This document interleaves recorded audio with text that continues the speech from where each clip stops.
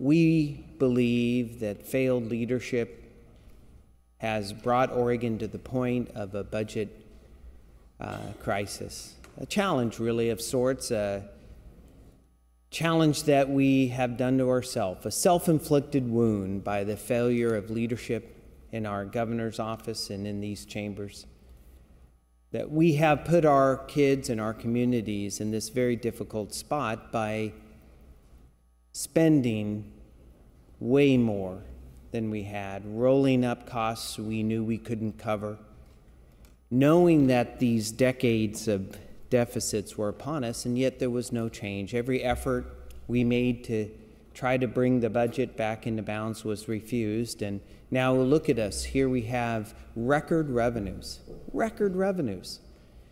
Over 48 tax increases in the last year, bringing billions of additional dollars into the budget, and yet with record revenues and all these tax increases, the 3 steps from the Oregon business plan that we advocated were ignored. The first step, which we have said, if only the majority party, our friends across the aisle, would join us in this, we could solve so much for Oregon. If only we could agree to grow our economy, conform policy to that growth rate, we would have enough money for our children, our communities, for public safety. If then we could take our costs that would be accelerating at such a record pace, twice that of inflation, twice that of population increases, accelerating beyond our sustainability, if we could just bring those costs, just turn them down and come out trajectory, then we would sit down and go, what tax system do we need to have? What revenue do we need to raise? It's with great disappointment that the majority party in this chamber refused step 1, refused step 2, just went to step 3 and demanded over and over and over again. And now they're prepared to blame and shame just like they've done forever. Thank you, Mr. Speaker. Further remonstrances, Representative Barnhart. Thank you, Mr. Speaker. Mr. Speaker, the Office of Economic Analysis often puts out posts on the economic situation in Oregon. Yesterday, they put out one called Kids in the Basement, 2017 update. And they weren't talking about kids, they were talking about adults who are still living or had moved back in with their parents. And I would commend the reading of the entire post to you. I get it in my email, and I would think that if you read the email, you ought to have these posts sent to you because it adds a lot of information about the economic conditions in Oregon. In this particular post, they were talking about a household formation, which of course occurs when people are older, they have mostly completed their education, they have a job, they're in a position where it's possible to move out and actually support themselves.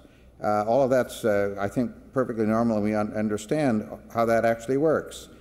But as Josh Lehner admitted yesterday, that he expected that that peak basement living of kids had passed, and he says, well, I was wrong. We have not seen the share of young Oregonians living at home decline at all. And later on in his report, he talks about what he calls the older group, the older millennials living at home, ages 25 to 34. And he goes on with a bunch of reasons why that might be and why they're living at home and why, in many of cases, they're not working at all. I would like to offer an additional reason that is not in this report that we ought to consider. 34-year-olds now were 10 in 1993 when Measure 5 first bit in a way that caused the layoff of large numbers of teachers in Oregon. In the case of Eugene, where I lived, my son's 5th grade teacher was laid off, along with 99 others in that year. The 25-year-olds were just born in 1993, and they have never had a schooling experience in the public schools that had adequate adult staff in the building and adequate systems available to them. Josh does not talk about that in his report, and I would commend the report to you. But when we talk about adequate school funding, we talk about meeting the quality education model. This is the kind of result we get when we don't do that. We have unemployed people who are well into their adulthood, age 25 to 34, and yet they're still living at home, many without jobs. And I believe that this is part of the reason why it is imperative for the legislature to actually start doing an adequate job of funding the K-12 and university and community colleges education. Thank you, Mr. Speaker.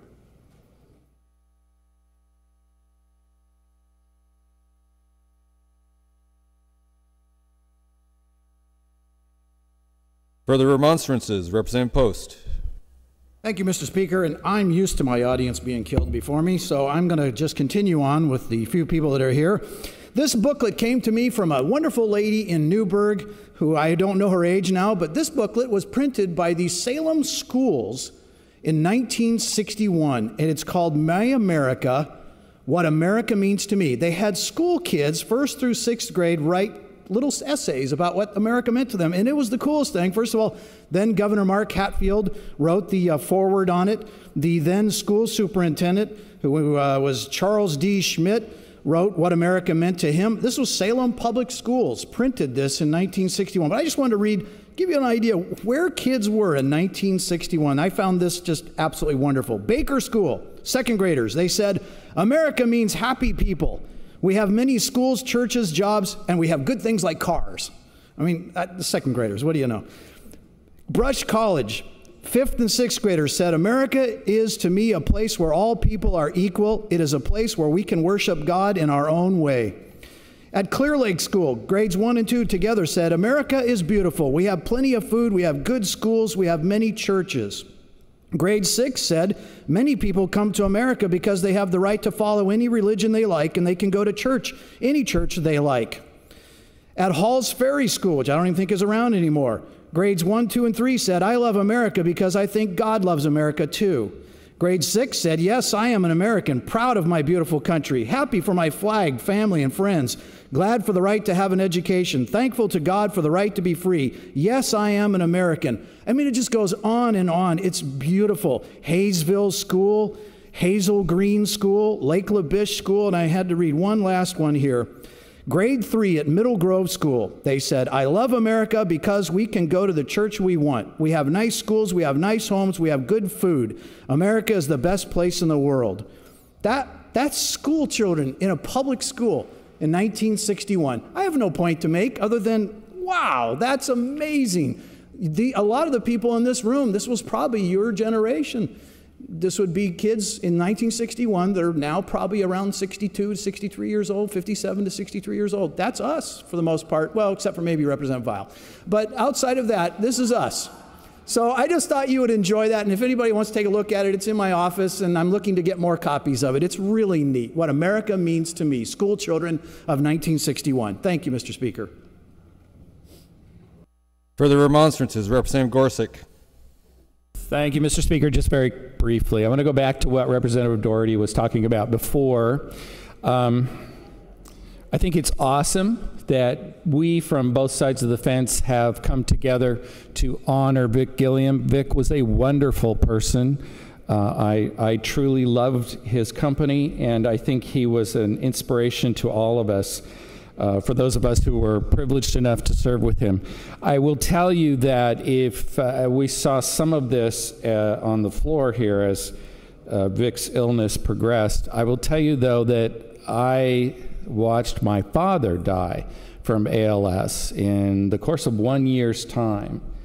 And he passed away in late 1986. And I will tell you, anything that we can do to help with that, be it for Vic or for other family members, it is a tremendously bad disease that leaves your mind intact and takes away the rest of your life. So I don't think we can do enough for this, and thank you, Mr. Speaker.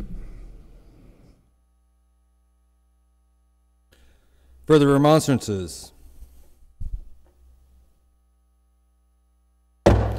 Adjournment, Representative